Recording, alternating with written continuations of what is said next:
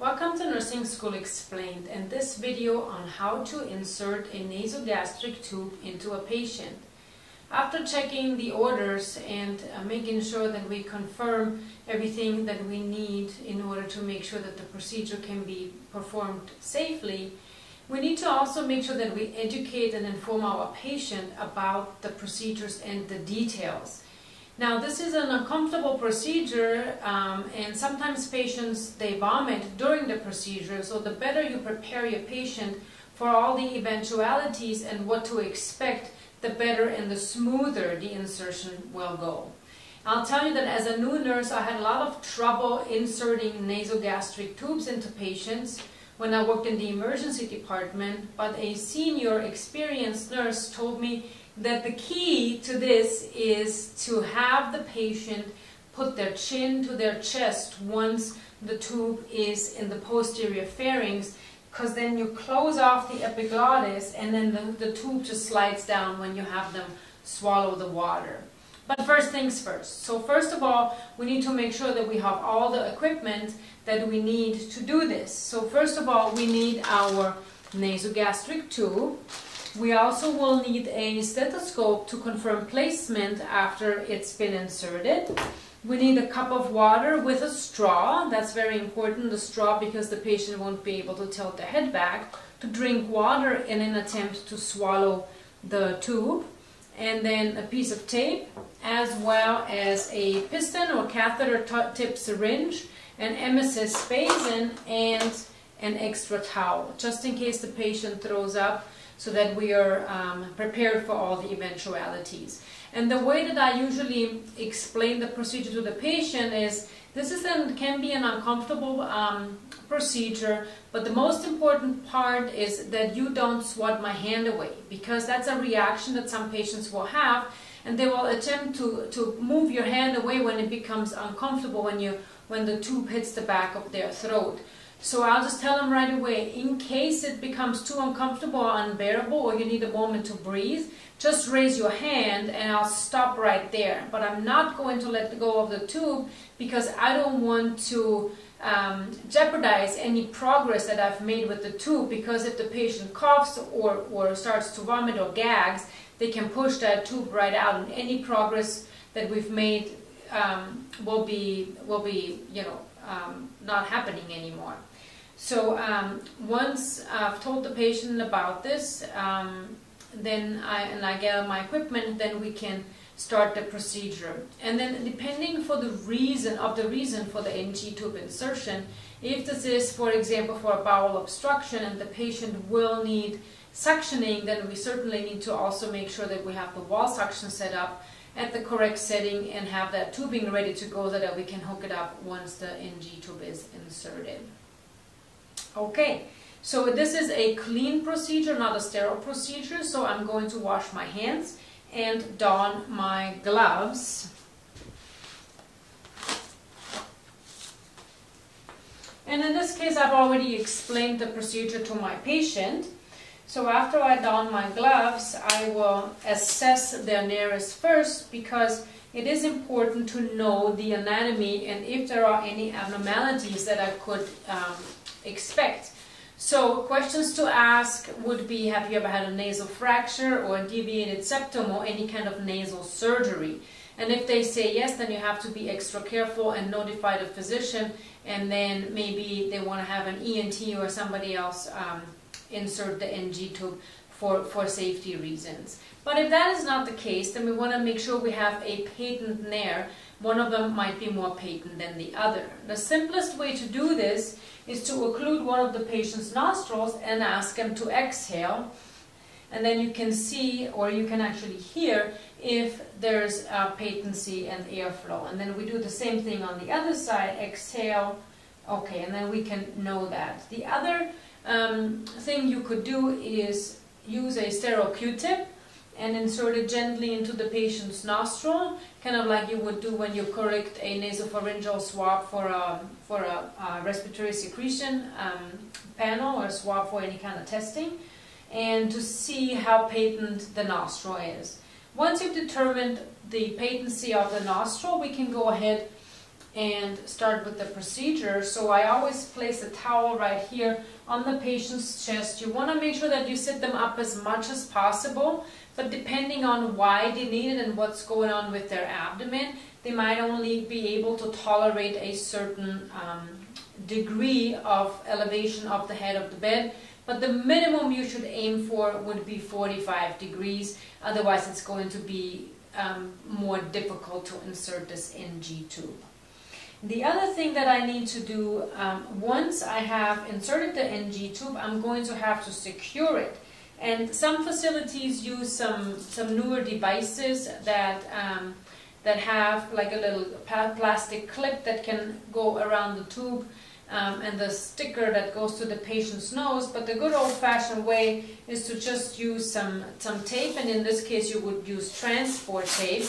And you would get about, I guess this is about 4 inches or so strip, and then you want to tear the strip for a small portion, and eventually the strip that's still intact, that's not torn, will go on the patient's nose, and then these two ends will twirl around the tube to keep it in place. So I'll just make sure that I have this strip of paper ready to go here. And then I will explain the procedure, and I will say once you're going to feel the tube in the back of your throat, then I'm going to ask you to put your chin to your chest and at the same time drink the water with the straw. Of course, one more thing that's important to check: is the patient able to swallow, and is that okay, or are they completely in PO? But for the most part, once we get the tube down there, any water that the patient has swallowed, we can suction that back out if that is the purpose of the tube.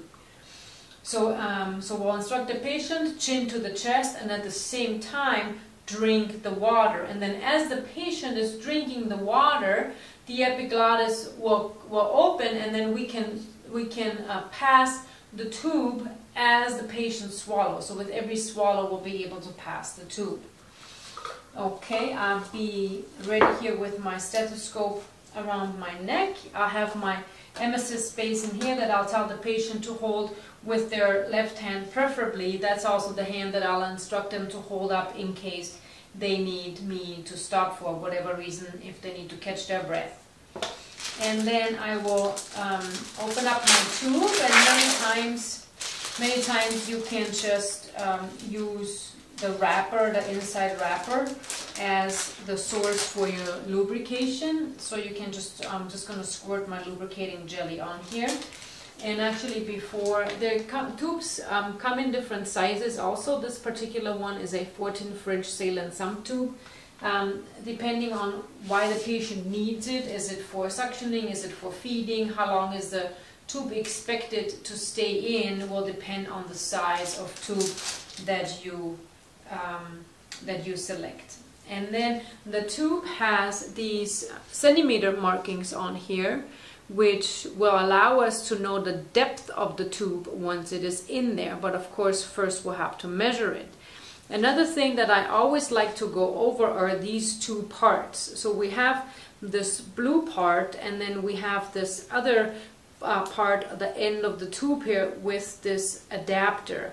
And so many times what this adapter is needed for, if you would hook this up to suction, the suction tubing connects right here. So this is basically an adapter, otherwise the suction tubing won't fit on this end of the tube. Another thing here, blue, just think blue equals air. And that is the air port or the air vent of the NG tube. And the purpose of it is, once the tube is in the patient's stomach and we put it to suction, it's going to move. And so there's a possibility that the tube might suction itself against the wall of the stomach. But because we have the air vent, there's not really a vacuum in the stomach, otherwise there would be. But because we have that vacuum there, it allows the air to get in there, not a vacuum to occur. And so even if we had continuous or intermittent suction, even if the tube suctioned itself against the wall of the stomach, it would still eventually become free again because of the air vent. And the concern here is that if the tube suctions itself against the wall of the stomach, and it does that for a prolonged period of time, it could create an ulcer, a pressure ulcer, in this case more of a suction ulcer, and it could cause a GI bleed. So we want to be extra careful with that. And so now that I have got the tube ready, I have my lubricating jelly here, I will put the cup in my patient's left hand. And one more thing, I am right-handed, so I'm going to be standing on the patient's right side because I'm going to use my right hand for the insertion of the tube. So next I need to make sure that I know how much length of the tube I need. And so I'm going to measure from the tip of the nose through the earlobe and then down to the xiphoid process. And remember, the xiphoid process is the last piece of a bone or cartilage in your chest. So in this case, in my case, this comes out to be 48 centimeters. You can either mark it with a Sharpie, which is what I prefer, or you can put a piece of tape there. The reason I don't like the piece of tape is because sometimes it's hard to take it off after the fact. And I like to use a different Sharpie, a different color, because it's easier to see on the black markings. So now we are ready to go. So now that I know the length of my tube, I'm going to lubricate it, and I want to make sure I lubricate at least the first 10 centimeters or so of the tube to make this easier for the patient. Okay, sir, I'm going to start the insertion of your tube now. Once I hit the back of the throat, we're going to take a quick break, and then once you feel the tube in the back of the throat, and I instruct you to do so, please drink the water and put your chin all the way to the chest. So here we go. So I'm going to start inserting the tube by aiming more back rather than up. Some people think you go up, but it really the nasopharynx opens up more towards like a straight line rather than up. So now I'm hitting resistance. Okay, sir, now I'm hitting resistance. What I need you to do now, please pick up the cup with the straw and put your chin all the way to the chest. So I'm going to have him do that. And then while he drinks the water, I'm going to continue inserting that tube. And he might cough or gag, and if he raises his hand, I'll just stop right here. But I will keep my hand on the tube because I let go. If I let go, it might slide back out. So the patient is coughing, I'm gonna give him some time to breathe. And then once he's okay again, now that I'm past the epiglottis, I can actually have him bring the chin back up. And I just continue inserting the tube until I get to my blue marker right there at the tip of the nose, which is where I started, where I marked it. Now that that's been done, I'm going to take the tape that I'm going to use for securement, and the bigger part of the tape that's still together, I'm going to tape on his nose. And then I'm going to use the two ends that I have here to twirl around the tube to secure it, making sure that the marking that I have, the depth of the tube, is still where it needs to go. Now that I've secured that, I'll definitely make sure my patient is okay.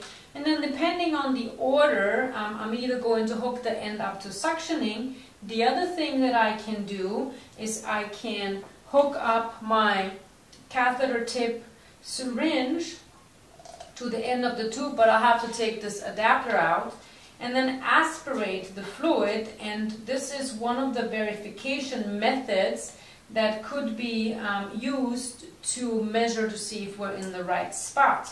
And then the fluid that I have aspirated goes on a pH card where it reads the stomach acid, and I know then am I in the right spot by the pH of the stomach.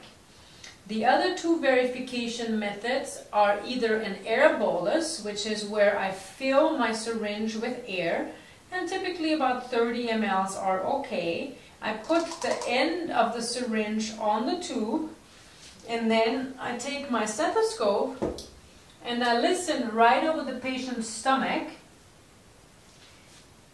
And as I am inserting the air bolus, so pushing that air in, I'm going to hear the gurgling in the patient's stomach. If the tube were in the lungs or had gone through down to the trachea, then I wouldn't hear the gurgling because the lungs are supposed to have air and it's just going to sound like a deeper breath. But in this case, the gurgling is very, very distinct, and once you've heard it, you will know that that's what it is. The third verification method is a chest x-ray, which is the most reliable method, but also make sure that you know at your facility what are the method or what is the policy to do a verification of the NG tube placement after the insertion. So if this NG tube was just, let's say, for feeding, then I would put the cap on here and then hook it or use a safety pin to secure it to the patient's gown. But this can be a little bit iffy because, you know, the patient might pull on it or somebody might change the gown. What I like to do is take a washcloth that's different from this towel or a small towel and just kind of wrap it up, because sometimes gastric juices come up as the patient coughs or sneezes, and that way the end is contained and we won't have a big mess with stomach contents. And that will take care of the NG tube insertion. Of course, we'll take care of our patient and document all the findings that we had, particularly how deep or how far the tube went in, the length of it, how the patient tolerated the procedure as always, and then any kind of verification method that we used, such as the gastric acid aspiration or a chest x-ray, and then we can just refer to the chest x-ray or the air bolus, depending on, again, the facility that you're working at. So thank you for watching this video on Nursing School Explained on the insertion of a nasogastric tube. Please also watch my other videos in the skills playlist that go over other important basic nursing skills. Give me a thumbs up if you've enjoyed the video. Subscribe to my channel. See you soon right here on Nursing School Explained.